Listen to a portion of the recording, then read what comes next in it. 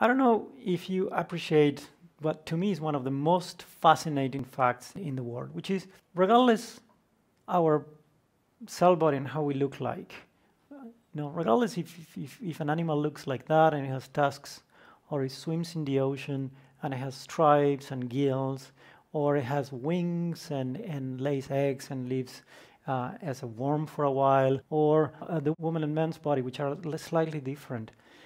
All this diversity was generated at some point because we all came from a single cell. So at some point, we all were one cell. Nothing but one cell. And that one cell had to grow in number, because clearly we're composed now from more than one cell. And on top of that, these cells that were generated out of this one cell, and we will see what that is and what it comes from, had to differentiate to form the different organs and the different parts of our body. Moreover, they had to do that at the right place at the right time. Growing a foot on your head, it's only good if you are an octopus. But it's kind of useless if you're a human. So all that has to happen somehow out of this one single cell. And what I'm going to show you, it's a movie that I don't know how many times a year I show this, because I show it also in my undergrad class, but I don't get tired of seeing it. What you're going to see on the screen are these little balls. And these little balls are nothing but an embryo that is a two-cell stage. So it's one stage later than this one single cell I show you. So for example, this is one cell, and that's one cell. So this was an egg that was fertilized, was allowed to divide once. And what you're going to see now is how these two cells become an animal with an eye, with muscles, with something that swims. So you will see this marvelous process right now. And I have to say, I have to thank Ali Baloo from Rockefeller University, which is the person that provided this slide. Okay, are you ready? So what you're going to see at the beginning is nothing changes on size. What happens is there's a rapid increase in the cell number. So you will see this dividing into little squares, little squares, little squares. Then it's going to move. It's a process called gastrulation. And out of gastrulation, there are the 3 germ layers. She mentioned one end there. And out of that, you get organogenesis, organs form. And out of that, you get a tadpole, okay? So pay attention. It's important. This goes fast. But this is, to me, the most fascinating problem in biology. So this dividing. Now, soon it will start gastrulation. You will see they have some streaks. Gastrulation, a lot of cell movement. See, that's where the neural tube is going to be.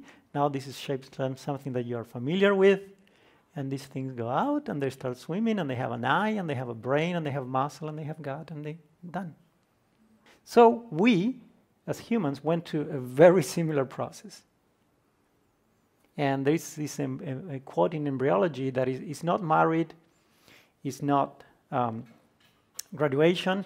The most important part in your life was going through that. And I think it's true. Without that, there is nothing else. And we did it successfully, because we're here. The issue that becomes obvious now is that we want to do that again in the lab. And that's what Zara was saying, that it's so difficult. And it's frustrating, because a tadpole can do it. But it doesn't matter how smart we think we are, it's extremely hard to reproduce and control in the lab. So the question in stem cell biology, now that we can isolate stem cells, it's how to get them to do this at will. The day we learn how to do this and control it at will in the lab, we will have a chance of generating cells or organs to study or maybe replace in the future. So that is the motivation for this. That's why we have to understand developmental biology. That's how we can apply developmental biology. Yeah. So to me, the distinction between applied science and basic science doesn't make any sense. If you study in embryology, which could be as basic as understanding why do you get an eye, where it became absolutely necessary to apply stem cell technologies to the clinic. Yeah. So let's revise. On the first part of the talk, we're going to see how these things happened, what can we do and what happens in IVF clinics, which are important for the beginning of this process. We get into a window of what we do in the lab, and we're going to end on a controversial topic, I guarantee you from now. So, but I will give you all the background you need to know to then make your own judgment. This is what the story starts. There is a sperm that meets an egg. Each of these contain half of the genetic material. They fertilize, they form this one single cell where we all come from.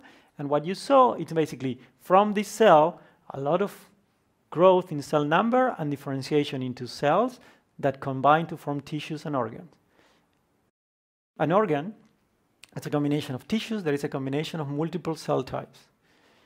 So for therapies, sometimes we would like to make a particular cell to study.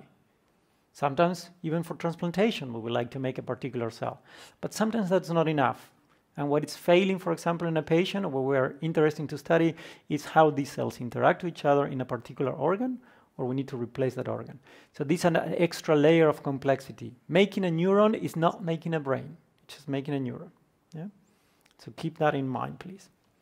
And also, because we are at the American Museum of Natural History, I think it's important to also consider some historical aspects of science. And particularly after this march for science and this question of what science means. And science is the best explanation we have right now for the reality we perceive. And the beauty about science is that we can challenge that. Not only we can challenge, we should challenge it all the time. And we should come up with hypotheses. If I would have given you this talk a few years ago, the process that goes from this to that would have been the following.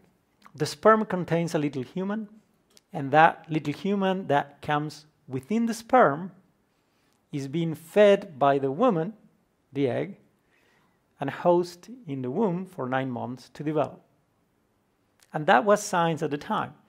So we were allowed to challenge that model. And I think it's important to understand that this fits the cosmovision at the time. Women could not be important at certain part in history. Thankfully, we changed that. Yeah, but I think it's important to keep in mind that everything we do, it's our understanding, our model of reality right now. So let's go back to this. Let's see how we understand this process now. The sperm contains half of the genetic material we need. The other half is provided by the egg.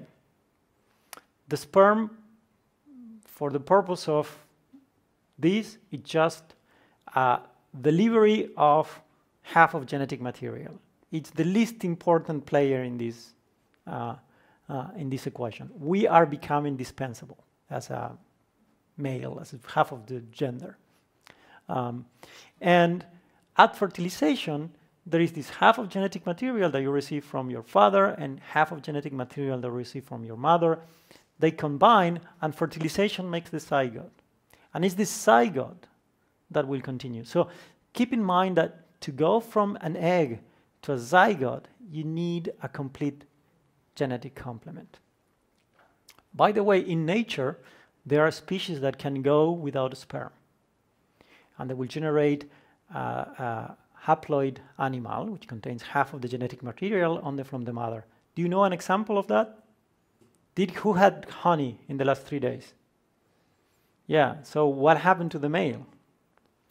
The drone comes from an unfertilized egg. And there are sharks that can do that and so on. So again, we are, like I am at home, absolutely indispensable. So what happens after this? There is fertilization, there is complete genetic material, and it's this zygote that starts differentiating and growing. And we're going to pause on another important stage in early development, which is called blastocyst.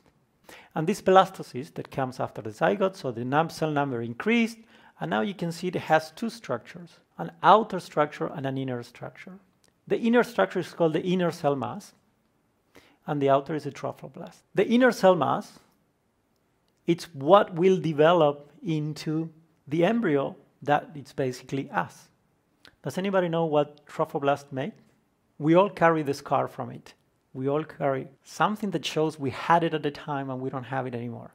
The placenta, exactly, we all carry the belly button. The scar of the umbilical cord and the placenta, we lost soon after birth. And this is an important distinction because although this is a full embryo, only the inner cell mass contributes to our adult body. And that will become relevant when we think about where the stem cells come from. I'm going to make a little detour now, and we'll talk about something that we will link to stem cell derivation for a second. So think about this. This is the whole embryo. So IVF clinics all the time do this. They get a sperm from a donor or from the father. They get an egg that they retrieve from a woman. They combine them in vitro, so they fertilize them in vitro. They allow them to develop up to this stage, blastocyst.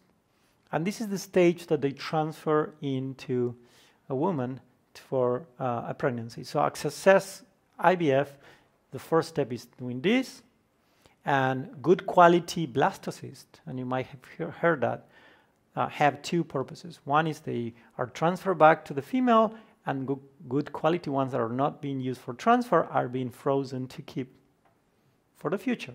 Yeah. So when women go back to get another one of these, they are retrieved from a freezer. So it's kind of a delayed twin because they were fertilized at the same time. There's one trick that you might have heard in the news not long ago, and I thought it was a good time to bring it, which is these mitochondrial replacement therapies or something like that. And so one of the things that I was telling you, the sperm comes from a man and the egg comes from a woman, but the egg also carries these little organelles called mitochondria, and the mitochondria carry their own little genome, so they have DNA in them. It's called mitochondrial DNA. And sometimes that DNA carries a mutation. And because mitochondria are really important, they provide energy for the cells, among other things. When there's a mitochondrial defect, it's kind of a nasty thing to have. So if they would keep going and merge the sperm with the egg and let this to develop, the cells that will produce the embryo, also the placenta, will inherit these defective mitochondria. So IVF clinics can do this trick. Like very special ones. It's only done 3 times as far as I know. They fertilize the sperm with the egg. They get the egg that has now the genetic material that is the combination of this man and the woman that donated the egg. But this woman also had a genetic problem in the mitochondria. So the eggs carry this defective mitochondria. And a trick that can be applied, and you will see it applied a few times in this talk, is you can take that nucleus with the genetic material that is a combination of these two, take it out of this, and now get a second female that donates an egg with normal mitochondria, enucleate that, remove the nucleus, and now you have the 2 pieces again. You have a full genetic complement, not half, because it's half plus half is 1, and now you have an egg that doesn't have any genetic material. So combining these two, now you reconstitute an egg with the full genetic material, and now you allow this to develop, and now it will inherit the mitochondria for the healthy donor and not the one. No? So that it's basically what you've heard in the news not long ago about mitochondrial replacement therapies. You're going to see a couple of tricks with this, so that's why it's important that we introduce one step at a time. The normal protocol is this one, no? In IVF clinics: sperm, egg, zygote, blastocyst.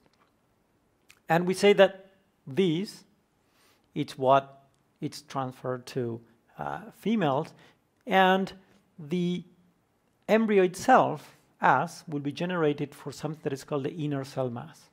And the inner cell mass, it's right before this very important step called gastrulation that you saw in the movie where the cells start moving around. And this is the first big differentiation of cells into different layers. Basically, it's like a commitment step. And so importantly, at this stage, there was not a huge commitment into what part of the body each cell will generate. And it's from there that 2 things can happen. This is allowed to develop and forms a embryo, or this, it's taken into a tissue culture dish, the inner cell mass is amplified, and that's an embryonic stem cell. So now you know how to get embryonic stem cells from from research, for example. They come from IVF clinics. So this will be the protocol. That's called the morula. This is the blastocyst, the inner cell mass. It's taken out. These are disintegrated. And they are plated in wonderful conditions and goodies that took a lot of time to develop. Because if you think about it, these cells can become everything, can become every cell in our body, and they will like to do that. You can grow them forever as long as you're careful and you grow them in the right conditions. The moment you're not careful, they will differentiate into whatever they want to be. So it's an in vitro artifact. We are freezing, artificially freezing this step in development, this inner cell mass state in the lab. That's a whole trick. And we can cultivate those and we can keep them frozen in this state. And because they are frozen in that state, at some point, as Zara was saying, we can give them the right conditions to see if we can aim or we can differentiate them into different cells of the body. So the task now, you already know the logic, how to derive embryonic stem cells. The big task now is how to make these embryonic stem cells to do something we want. Short disclaimer and going aside, where are these blastocysts coming from? Well, you know, they're coming from IVF clinics. And we already mentioned that these good quality blastocysts are being frozen or transferred into females. The rest are discarded. So there are two ways that can be discarded. They can just be discarded, or they can be discarded in the process of generating embryonic stem cell lines. These can, for example, be either just bad quality blastocysts that nobody would transfer, or it could be blastocysts that were screened because both parents carry a mutation and they wanted to be sure that their child doesn't carry that mutation. So out of all the blastocysts they produce in vitro, maybe some of them carry a mutation that will cause a severe disease. So they choose not to transfer that back into the woman because they choose not to have a baby with that disease. That blastocyst becomes an invaluable resource for the scientific community because now we can derive an embryonic stem cell with the genetic makeup of a human disease. And it's being used to study what goes wrong and what could go wrong and what could be done, what can be done to improve the survival of a given organ or cell. So the blastocysts that are used to derive embryonic stem cells would have been discarded anyway. And for the people in the audience that are old enough to remember some of the controversies a few years ago, where there was kind of this make-believe that there were, how was the sentence he was used? They create life to destroy it. That's not true. It's illegal to do that. One side note, and I'm not going to make a judgment of what you consider life or not. Just going to say that we should have, and this is more, I'm preparing for what I'm going to tell you at the end, which we didn't learn much from the past and we let things go too fast before we all engage in this conversation. And we engage in the conversation, as a scientist, we take the fall. After there was outrageous statement about, you're creating life to destroy. People will ask me, would you put babies in blenders? What do you do in the lab? No? And the answer is no. We use embryos that were destined to be destroyed anyway, these blastocysts, that will never generate a baby because they are so defective that will be a miscarriage. So those things happen normally, and everybody old enough knows people that 50% of the women might have had a miscarriage at one time point. So this is one of the things that where it doesn't go wrong. So nature does it all the time. It's not a lab freak thing we have. The other one is when you consider what's alive or what's not, when life starts, one of the things to consider is the legal implications of that. And please remember this because we're going to come back with that. Once something is legally defined as a human life, it has a consequence. The easiest thing to explain is the firefighter. There's a building on fire. There is a kindergarten on the 4th floor. 400 toddlers. There is an IVF clinic on the 2nd floor. This is life, human life. The IVF clinic has 1,000 of these in a liquid nitrogen tank. The firefighter is forced by law to take the action that will save the greatest number of lives if he or she has to choose to do one of the two. 400 live toddlers, 1,000 live freezer. By law, he's forced to save the greatest number of lives. So what we call life or not has not only moral, but also legal implications. Keep that in mind. We're going to come back to what we call human life at the end in a probably unexpected way.